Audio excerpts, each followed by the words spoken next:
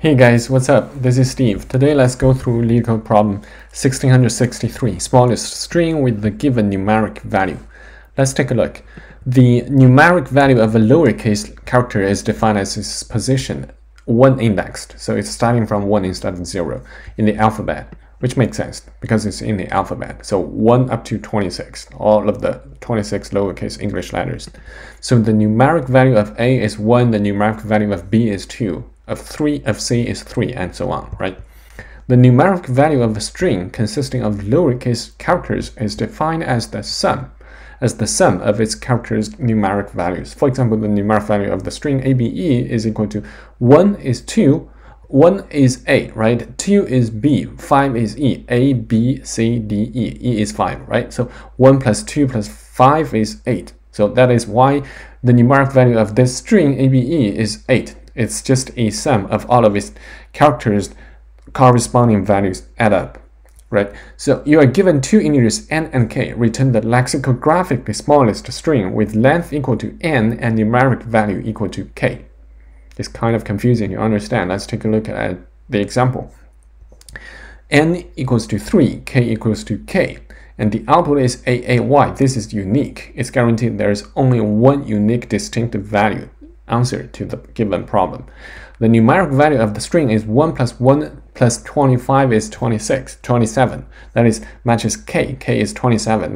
That is what k denotes for. And it is the smallest string with such a value and length equal to 3. So this is what the n stands for. N stands for the length of the output, right? It's 3. It has 3 characters in this given output. All right, this is what it means. It cannot be anything like ABC. Will ABC work? No. ABC adds up to what? 1 plus 2 plus 3. That adds up to 6. So k is 26 in this case.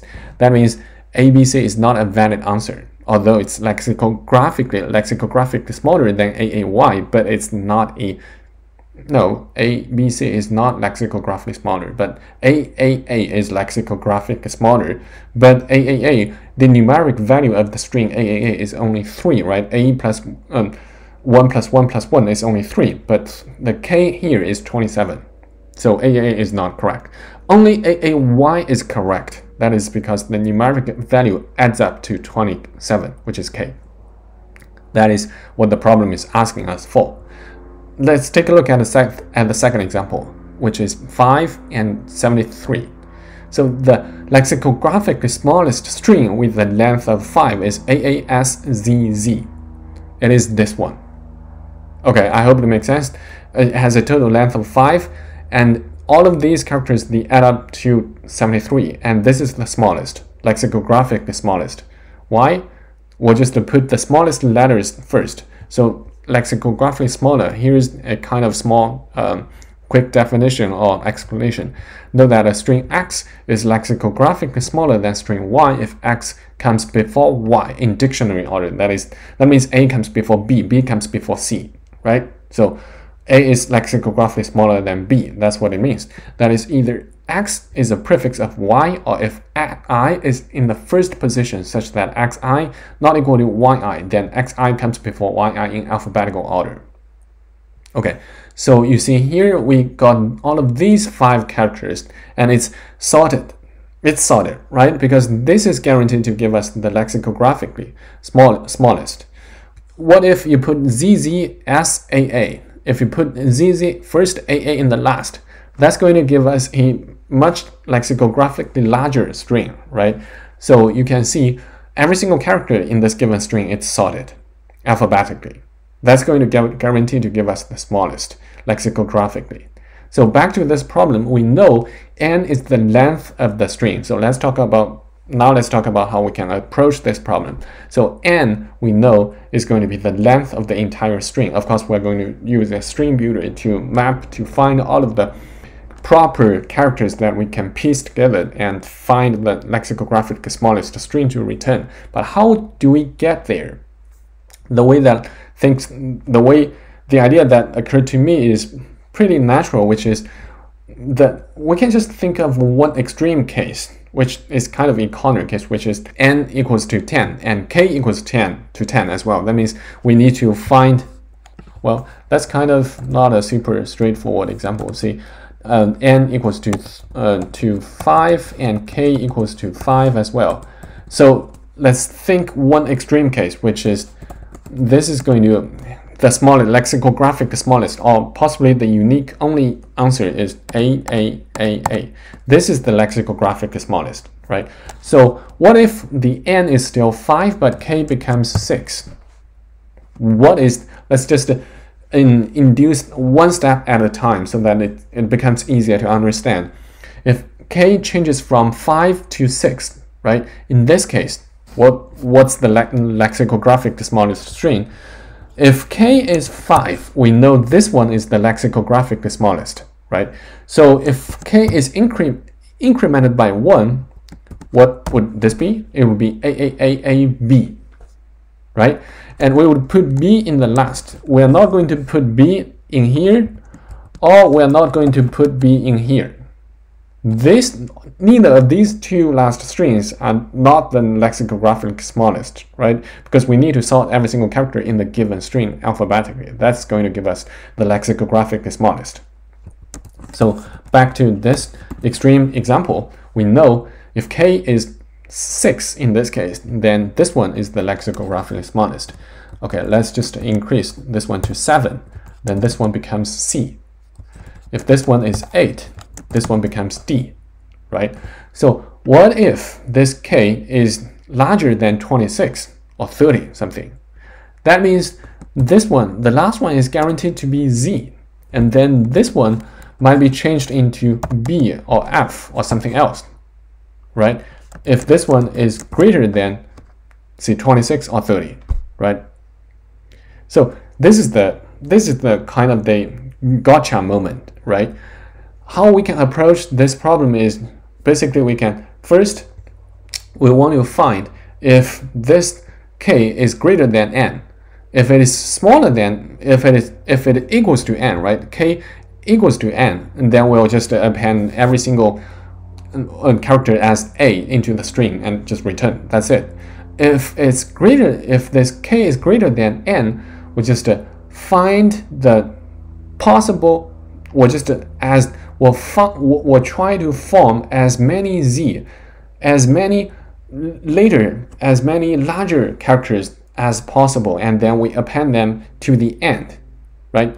Of course, while we do this, we'll just append everything in the beginning, and in the end, we'll just do a string builder dot reverse dot to string. That's it. So the idea is to try to form as many larger characters as possible if it's necessary, and then we just keep appending, and then in the end we do a reverse. That's it. That's the idea. I hope it makes sense. Now let's put the idea into the actual code. First, we'll have a string builder. String builder. Oops. Next, I'll have a balance, which is the one that we care about, because we'll start from the end, which is going to be the beginning in the code, right? So while balance is greater than 0, that means we still need to form new characters. We're trying to find new characters to match up, to add up to this total k, right? So as long as balance, remember a equals to 1, right? So in the numeric value of the lowercase English letters is a equals to 1. So we want to make sure that as long as balance is greater than 25, why 25? Because we reserve 1 for the lowercase letter a, right? As long as if balance is greater than 25, we just keep appending. We know 1 plus 25 is 26. 26 mapped to the letter z, so that we can safely append z to the string builder, right? So we'll decrement this balance by 25 and then append a z to this, and also we'll decrement n, because n is just a number. That means we have formed one character, right? We append one z to the string builder, and n is the total length of the target string that we're trying to form. That means we have formed one. Else, that means balance is already lower less than 25, that means we don't need to form a z, and we cannot form a z anymore. We can find any characters that is less than z, because this is the last character that is not going to be an a if there is any, right? For the rest, it's all going to be a. Else we'll just form a string char a plus balance. So this is the way to do it in Java. So we can use a character plus an integer and then do a char conversion to convert it into a char. And then we'll just append this. This is, remember, this is a char, and we are appending a string. So I'll just attach an empty string to it, this, so that it can, this function, this API won't throw a compile error. And then we'll also n -1. And so at this point, we have found all of the letters that are non-A. So while at this point, we can do if n is greater than 0, all that we can do is, well, all that we need to do is we need to keep appending a to this. Yeah, it can attach characters, so I don't think this is needed. And then we'll just keep decrementing n. So after this while loop is finished, remember we need to break out, because at this point we don't need to check balance anymore, right? And then in the end, we'll just return string reverse to string. All right, this is the entire idea. Now let me hit run code to see if there's any compile error. Hopefully not. All right, there's none. Now let me hit submit. Yeah, accepted. Looks cool. 7 and 78%, not super impressive. Let's give it one more shot. 7 1, no, 7. Time complexity isn't very impressive. Let's see. Not super impressive. Yeah, anyway, but this is the idea of this problem. As soon as you figure out that we need to form as many larger characters as possible and as necessary, then we'll just attach it. After that, we'll just find all of the, we'll just append all of the a's, lowercase a's, to this, and then do a reverse dot to string. That's it. Hopefully this video helps people understand this problem. If it does, please do me a favor and hit the like button. That's going to help me a lot. I really appreciate it. And don't forget to subscribe to my channel, as I have accumulated quite a lot of different videos to talk about data structures, algorithm, BFS, DFS, you name it. Or cloud computing, Amazon Web Services, how you can prepare and pass AWS certification exams. Videos like that. Feel free to check them out. Hopefully I'll just see you guys in a few short seconds in my other videos. Thank you very much for watching. I'll see you guys in the next one.